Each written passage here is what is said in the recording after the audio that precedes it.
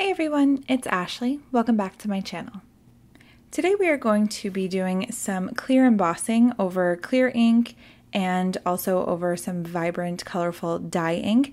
And I am going to be making a set of cards using 3 ink road stamp sets. And we're going to be able to see the difference between embossing over clear ink and over a colorful dye ink, as I said, but there's a lot of similarities that the two have, and there's some fun little tips in there for you to use as well, so I think that this should be a fun video, and I hope that you enjoy.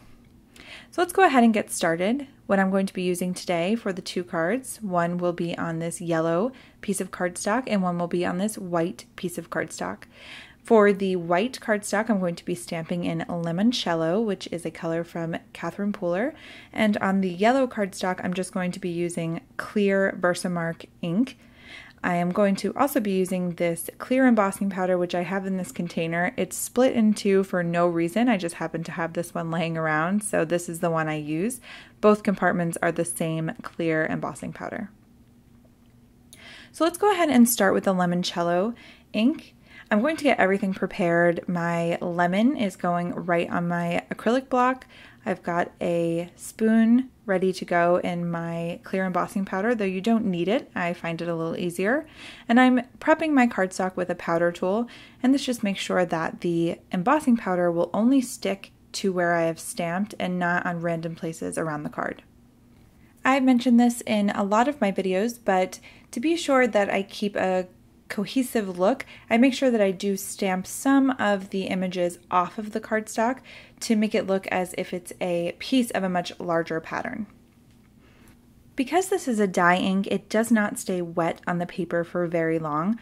Catherine Pooler inks especially, I have noticed, tend to stay wet a little bit longer than other dye inks that I have tried, but it still doesn't stay wet for as long as, say, the Versamark ink. So I went in and after every single stamp, I covered it with clear embossing powder just to make sure that I was getting good, even coverage.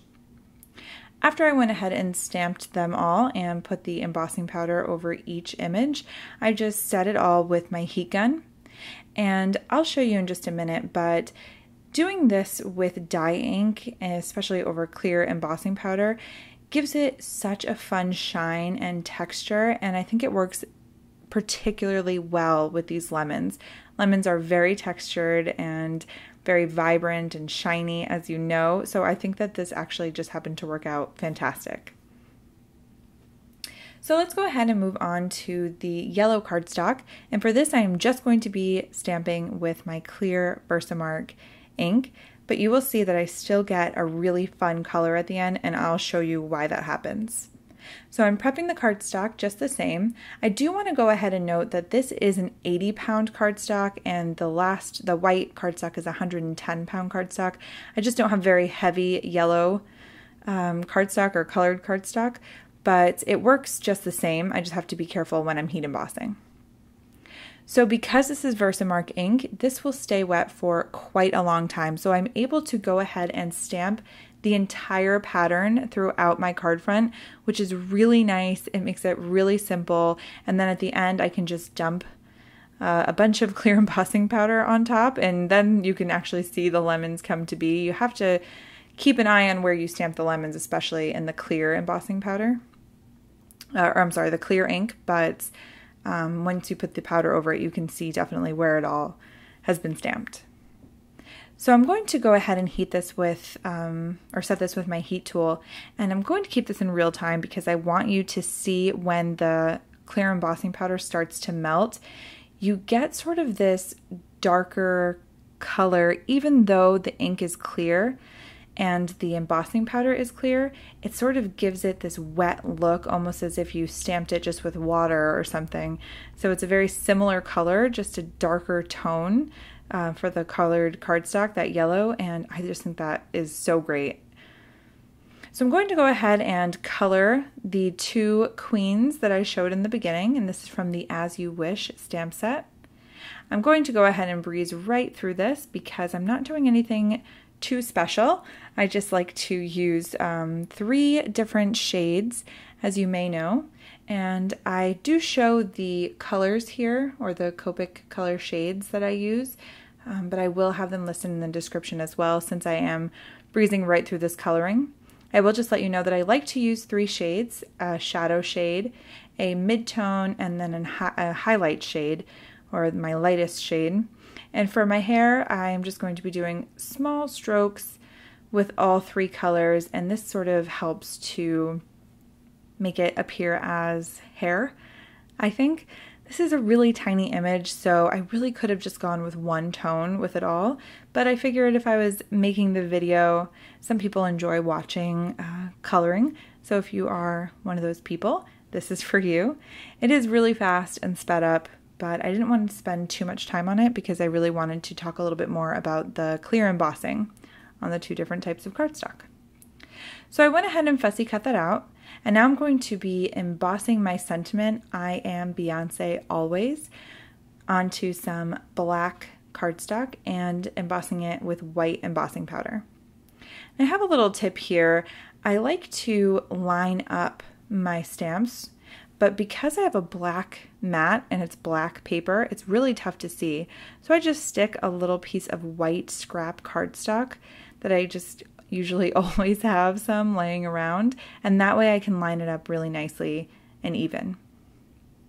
So because I'm making 2 identical cards, or almost identical cards, I'm going to set it up exactly the same way, and I just made 2 of those sentiment strips.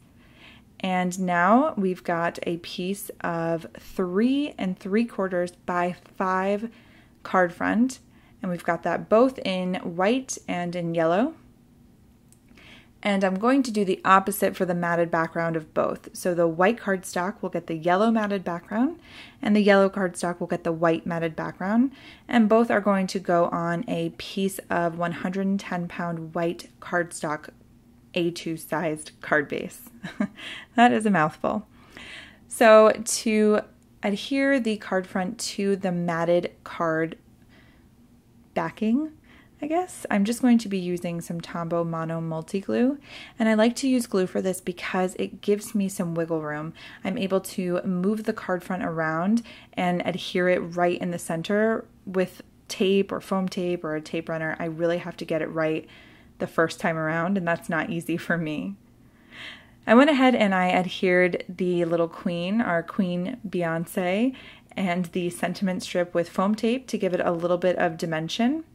And now for both of these card fronts with the matted card background, I'm just going to be adhering them to our card bases. And for that, I'm going to be using craft foam. I like to use craft foam to adhere card fronts to card bases because it gives a lot of dimension without having too much space in between. When you use foam tape, obviously you tend to get those spaces in between. When you use craft foam like this, just a piece of 8.5 by 11 piece of foam, you're able to cut it out to the exact dimensions, and then you have no space.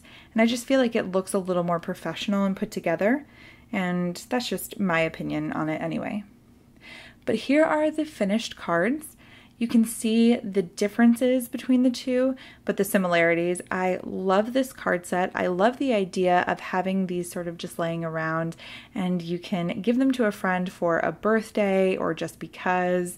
I love making fun, snarky, or fun pop culture cards for my friends that they really can understand and appreciate the design. I hope that you've enjoyed this video and maybe learned a little something about clear embossing. As always, links to my Pinterest, website, blog, and Instagram are in the description, as well as all of the supplies used and the link to the Ink Road blog, which has these cards featured on it. Thank you so much, and I will see you very soon. Thanks. Bye.